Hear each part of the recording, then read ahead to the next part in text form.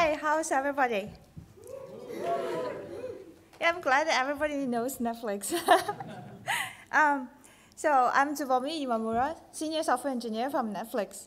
Today I'm going to share our journey, how we migrate from UI data API monolith to well-isolated microservice in Node.js Docker container. So why did we have a UI data API monolith from the first place? To understand that, let me start by share some business background about our company. You probably already knew we are a video streaming company. What you might not know is we have over 80 million subscribers worldwide. We stream our content more than 125 million hours per day. So that's tons a lot of traffic to manage. Now, users can view our content from hundreds of different kinds of devices. Each device has its own performance characteristic and form factor. So we need very different kind of data to render each UI screen. Now the question is, how do we fetch the internal product data to render each UI? In the past, we built a Java data API server that will have exposed all the internal product service, and we will have all different kind of REST endpoint here. So our UI client can make multiple REST requests to this common Java API server layer to fetch the internal product data. But there's a problem here. Most of us are UI developer here. We all know orchestrating multiple REST API requests is cumbersome and not performing from the client device. So we improve our common Java API server. It will take the responsibility to orchestrate and fan out the request to our internal product service. Now, our client device has full control of the request response cycle. We can just make one request to fetch the internal product data back. That's awesome. Oh, oops, did I skip? So, however, the data return is in generic format. It's a one-size-fits-all device. So that means every device will fetch data that has some part that doesn't belong to render its screen. And you also need to process it. That's not very efficient. So we decide to let our UI developer to write UI data endpoint script inside this Java server. So inside this UI data endpoint script, that we can write business logic to transform the internal product data to the format that fits the individual device. Now our UI developer has full control of the data returned back to the client. And also, our UI developer doesn't like to write typed language like Java. So we let them write Groovy script for this endpoint script, and we can upload the Groovy script to a hosted Java server runtime and compile there. Now, the benefit of having this architecture is we get a serverless infrastructure. Our UI developer doesn't have to write a server or manage the server runtime in production. And we have good operational insight already built in with our Java server. So our UI developer has good visibility into the data endpoint script they write. And we have a dedicated backend team. They were managing the server dependency. For example, Tomcat or Groovy version. And all our UI team has a consistent development workflow. They have the same script to upload their Groovy script. And we have an atomic deployment workflow because all the data endpoint scripts are deployed together with this Java server. So it's awesome. However, over the time, we realized there's a problem with this architecture. Our developer workflow is inefficient. During implementation cycle, we need to constantly context switch between JavaScript and Groovy script. And also, when we do code iteration, we need to upload the Groovy script to a hosted testing environment. Each upload takes 2 to 3 minutes, or maybe even longer. We have 200 UI developers. Every one of them does this 20 to 30 times a day. This workflow really slows down our developer and adds low pressure to our testing server. And even worse, we have very limited visibility into the testing server environment. The only way to see anything is the traditional printing annotation. So you can see our developers in tier now. And also, it's very difficult to reproduce a production problem inside the local machine to debug, because we don't have a server set up from the first place. And even worse, we figure out that we have runtime issue here. The problem is inside data endpoint script. We have 1,000 data endpoint script and hundreds of updates every day. All these scripts are running inside the Java server without isolation. A bug inside one set of data endpoint script could bring down entire UI data API fleet. Now, if one set of data API script is taking too much CPU or memory, you will starve all the other UI data API script. So we can scale them independently. And also, it's difficult to identify which data endpoint script is taking that much resource, because all the operational metrics is combined. That's even worse. Now, it's also complex to operate such platform. We need to load this 1,000 API into memory, compile and warm them before we can start to serve production traffic. So the server startup time takes 15 minutes. We can't scale our server fast enough to handle the large traffic increase. You feel the eternity when you try to start up your server. And also, we have hundreds of different kinds of scripts. They are all loaded inside the memory. Now, even the largest Amazon instance can run such server. And at this point, you can see all our UI devices need to make requests to this Java Data API server to fetch internal product data. So this server is a monolith. And also, it's critical. If this server goes down, the UI device can't fetch any data, which means you can't watch your video. That's a bummer. So it's important that we make this UI Data API server resilient and performing. Now, at this point, we know the pros and cons of our monolithic data API server. We want to decouple our UI data endpoint script from this monolithic server and make it resilient.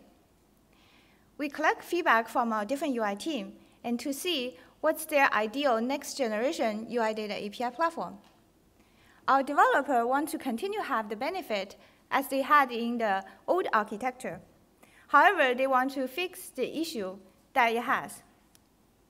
Let's see what's our developer's ideal development workflow. We want to continue to have serverless infrastructure. Our UI developer doesn't want to implement server or configure the server. We want to continue to have easy environment setup. On the top of that, we don't want a context switch anymore. And we want to have our code reflect into the server instantaneously, because we are impatient. We just want to reload and have things happen. And we want to run a local server so we can attach a debug onto it. We want to reproduce a production code inside developer's local machine precisely to debug problem. Now let's see what's our production goal. We like the operational visibility into our UI data API server. And our Java server has already integrated with our Netflix existing infrastructure. For example, operational dashboard, alerting system, discovery client. So that's a nice feature. We want to continue to have that. And we want to have countable deployment workflow. So what's on top of it is we want to get runtime isolation. And we want to scale different kind of data API service independently. For example, our TV UI team has long-tail device. Some old version of data API service might only just need one server to handle the traffic. However, the latest version might need a lot of machines. So how do we achieve all these goals? Here's our solution. Run Node.js server inside a Docker container. JavaScript is a language all UI developers are familiar with, so no more context switch between JavaScript and GroovyScript. And using Docker container, we got process isolation. To reproduce a version of server becomes easy. Just build that version of server code as a Docker image and deploy it anywhere.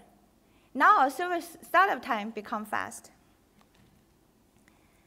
Now at this point, we got an empty Docker container.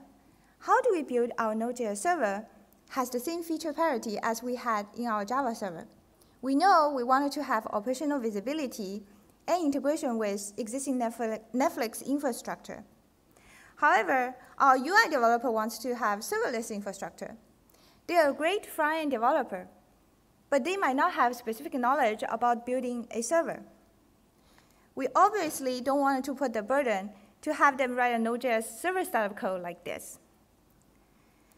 To fill in the gap here, we decided to build a common Node.js platform. So we will write common server-side code in this platform. For example, server startup, route creation, error handling, matrix population, and this load balancing. So our UI developer can focus on implementing business logic without worry about server-side concern.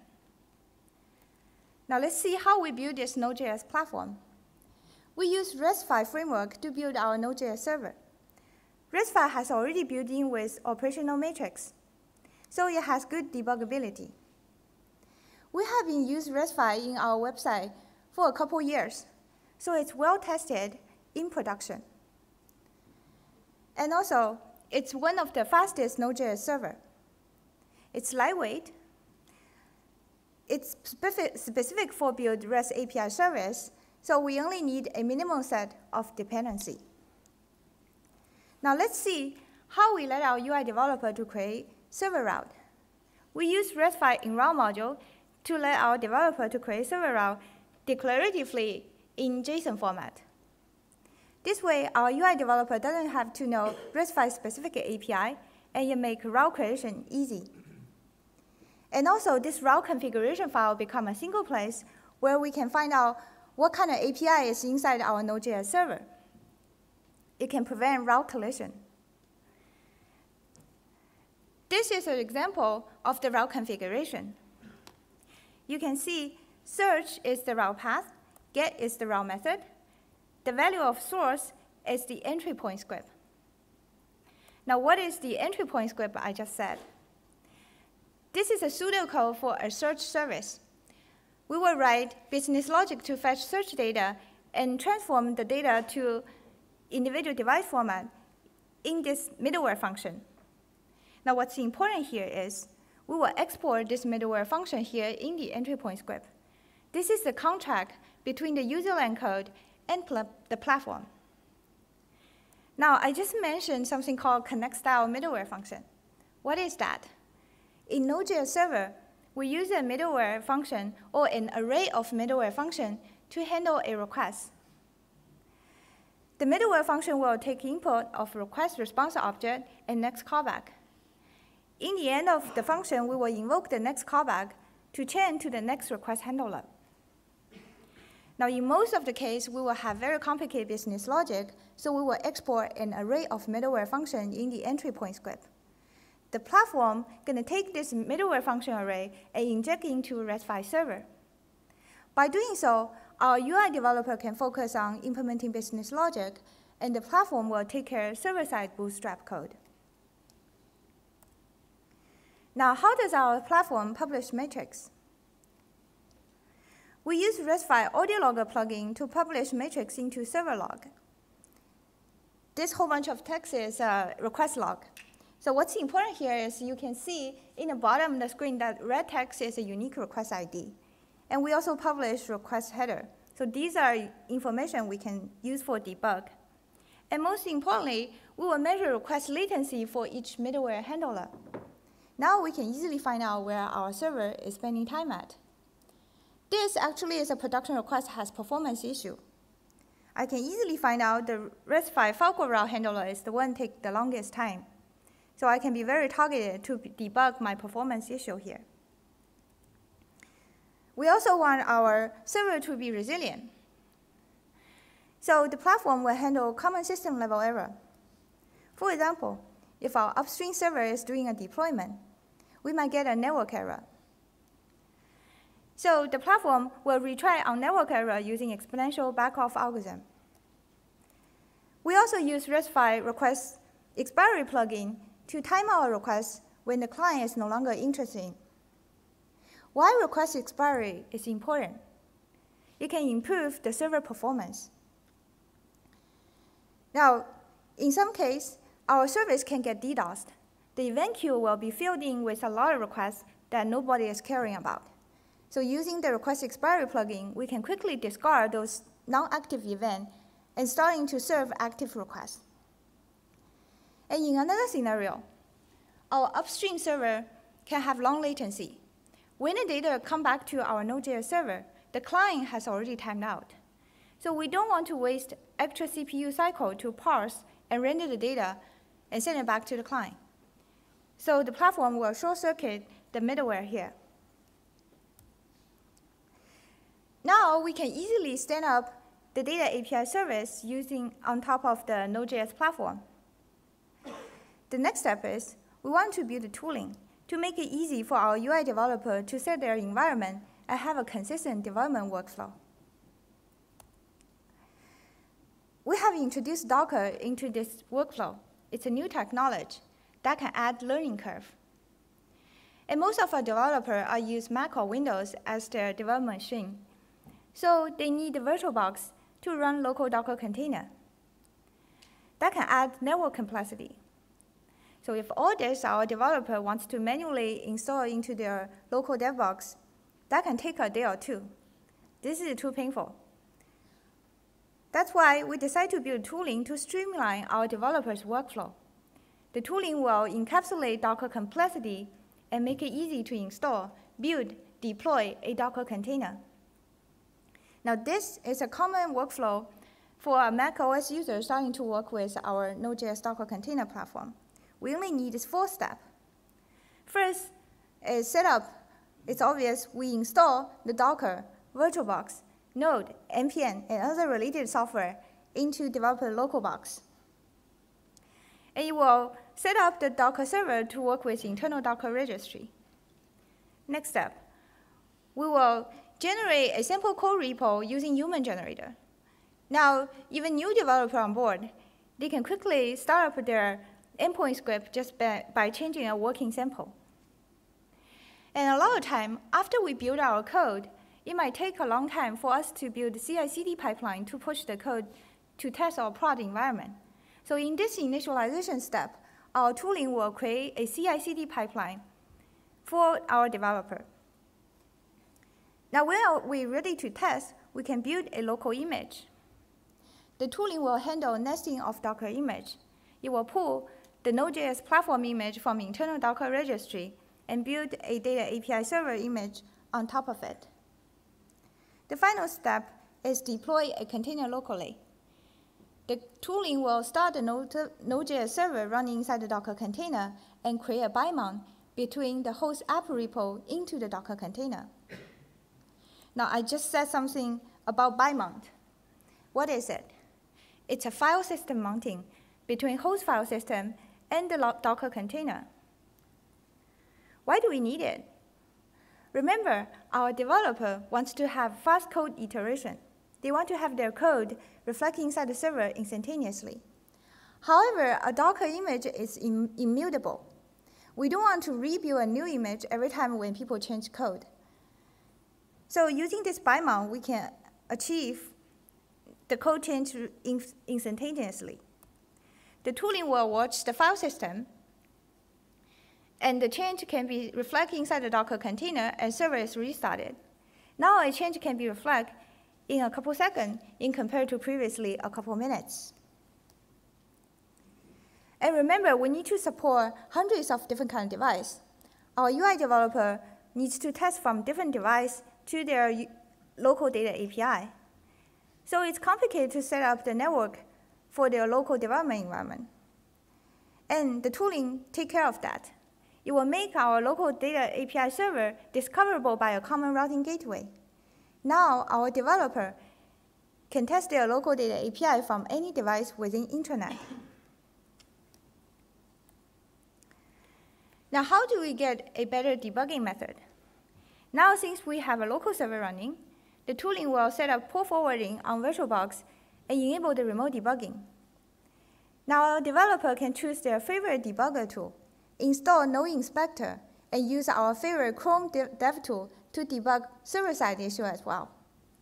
Our developer no longer needs to write console.log all over the place inside their code and staring at testing server.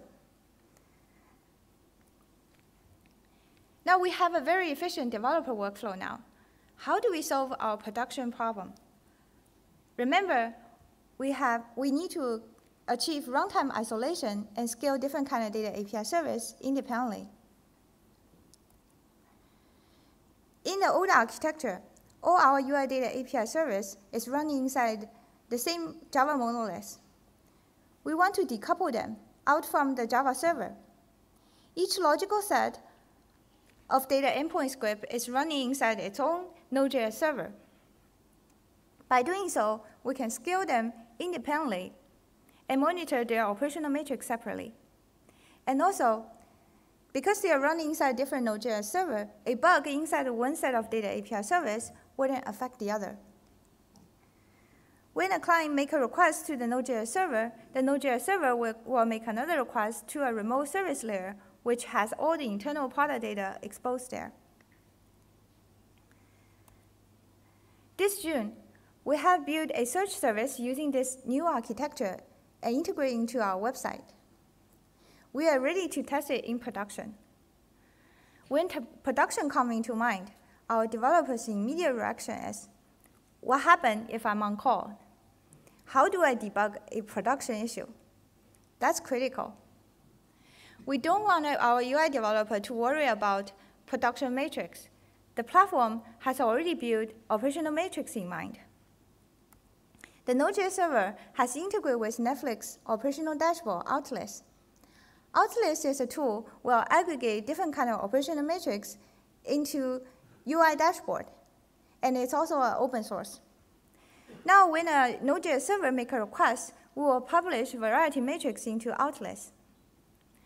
For example, we will publish request response count, so we will know the historical RPS of our server. We can make informed decision if we want to scale our server up or down. We also aggregate the request latency and request queue depth, so we know our server performance.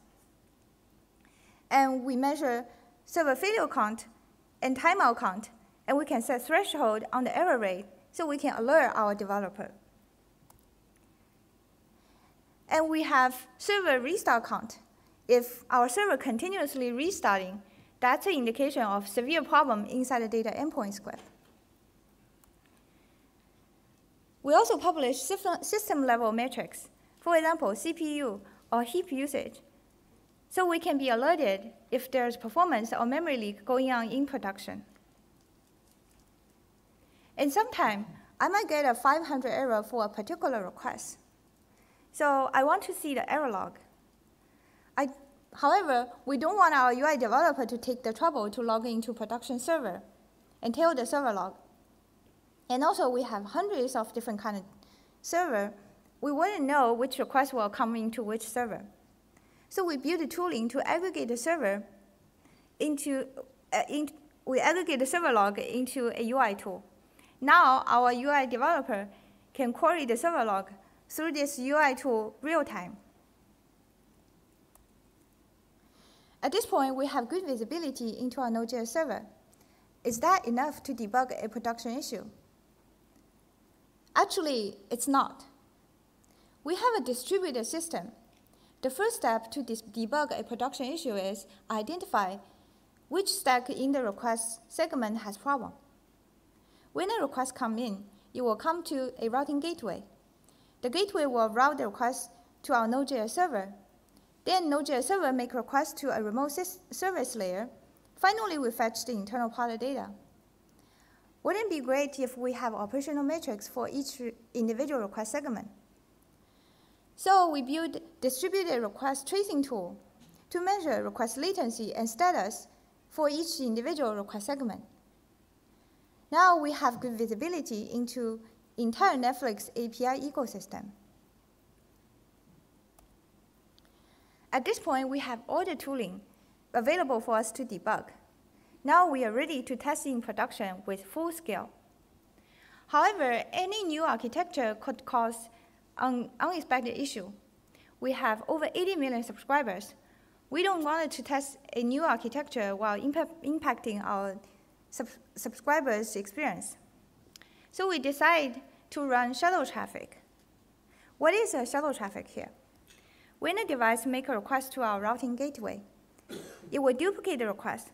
One go to the monolith data API server. The other go to the new Node.js Docker container platform. Now only the monolithic data API server will return the data back to our client. The Node.js Docker container platform will only return the data back to the routing gateway, and the data is dropped there. This way, we can test our new architecture without impact customers' experience. At this point, we have slayed our data API monolith and make each data API service running inside its own Node.js Docker container. In production, we have achieved runtime isolation. We can scale different kind of data API service independently. We have rich operational insight into our Node.js server. During development, we have much efficient developer workflow. We can reproduce a production problem in developer's local machine precisely to debug issue. This architecture improvement has made big impact to our business and developers' workflow. Thank you for coming to my talk. If you are interested in working in Node.js or Docker container, feel free to reach out to me after the talk. And our company is hiring. If you are interested, please look for our job website. Thank you.